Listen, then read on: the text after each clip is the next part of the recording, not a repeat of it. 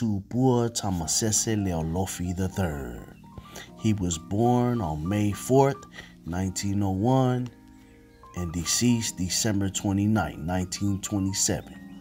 He was a paramount chief of Samoa, holder of the Tupua Tamasese dynastic title, and became the leader of the country's pro-independence Mau movement, which was a non-violent movement for Samoan independence from colonial rule during the first half of the 20th century. Mau means resolution or resolved in the sense of opinion, unwavering, to be decided, or testimony, also denoting from strength. From early 1928 until his assassination by New Zealand police in 1929, inspired by his Christian belief, traditional customs, and culture of Samoa, Lealofi III became one of the first leaders of the 20th century to employ non-violent resistance against colonial rule, which laid the foundation for Samoa's successful campaign for independence, which it attained in 1962. He was fatally shot by New Zealand police during a peaceful Mau procession in Apia of 28 December 1929 in what became known as Black Saturday. In 1924, Tamasese was banished to Savati by Administrator George Spafford Richardson for failing to remove a hibiscus hedge from his land. When he returned to inquire about the length of his banishment, he was imprisoned, deprived of his title, and banished again. The treatment was reported as being one of the main drivers of the Mau movement.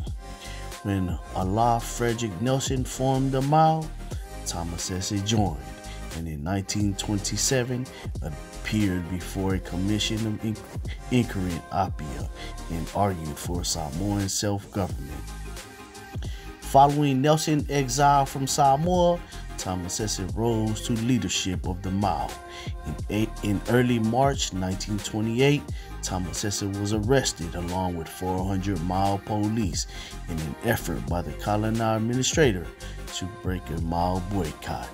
He acted as their spokesperson when they were put in trial by the colonial administration and during a subsequent imprisonment at Milinu'u. Following the prisoner's release, an unsuccessful attempt was made to arrest him. In September 1928, he refused to pay taxes to the colonial administration, which resulted in another failed attempt to arrest him in early November. He was finally arrested in late November, sentenced 6 weeks imprisonment for refusing to pay taxes and 6 months imprisonment for resisting arrest, deported to New Zealand to serve his sentence. While in prison, he was visited by former Internal Affairs Minister Maui Pomare, an application for habeas corpus on the basis that he should be imprisoned in Samoa rather than New Zealand, and failed.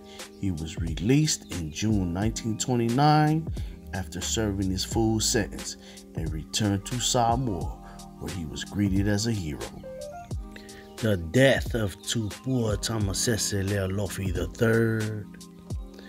On the 28th December 1929, the Mau paraded through Apia to welcome Alfred Smith home from exile.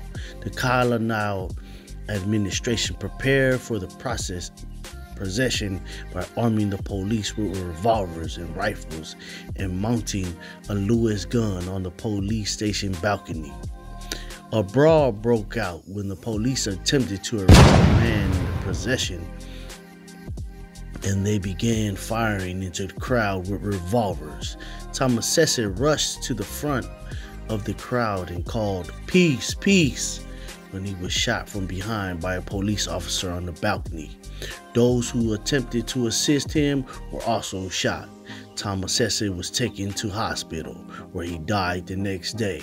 His final words were, "My blood has been split for Samoa." I am proud to give it. Do not dream of avenging it, as it was split in peace. If I die, peace must be maintained at any price. An inquest by a New Zealand coroner found a rifle fire which killed Tamasese to have been unnecessary. Despite this, no one was prosecuted for his killing. Tamasese's legacy, his tomb, constructed of black stones in a tier, is situated in Lepea village, besides the main road and 5 minutes from Apia. His young brother, Meola, succeeded him as a holder of Tupua Tamasese title and became the Tupua Tamasese Meoli. He was instrumental in the final stages of securing Samoa's independence, chairing the National Constitution Committee before assuming office in 1962 as co-head of state and the newly independent state of Western Samoa. Tupua Tamasese Lealofi III, eldest son, was Tupua Tamasese Lealofi IV from 1922 to 1983, who served 2 terms as Samoa's prime minister and later as deputy of head of state.